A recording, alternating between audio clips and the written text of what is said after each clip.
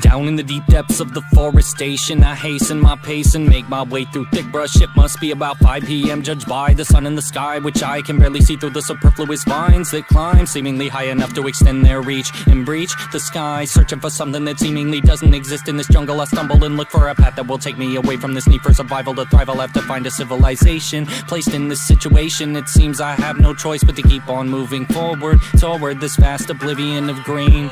My heart stops, a cobra creeps from a dark spot. Another one falls from a nearby vine. My vision goes black, I think I'm dying. I'm traveling now through a tunnel of light. My sight has become a 360-degree view, and a review of my whole life plays in the blink of an eye. I lash out in pain, returning to a body stained with blood, or so I thought at first, but then realized it's only clay and mud. Regaining consciousness, I come to my senses, awaken to the sound of running water, and behold the most amazing view. A river trickling down towards a town in the distance. I make my way through the valley and carry on with persistence. Having escaped the cobra's clutch, I'm much appreciative and thankful. So as I approach this promised land, whatever happens, I'll have learned to be grateful.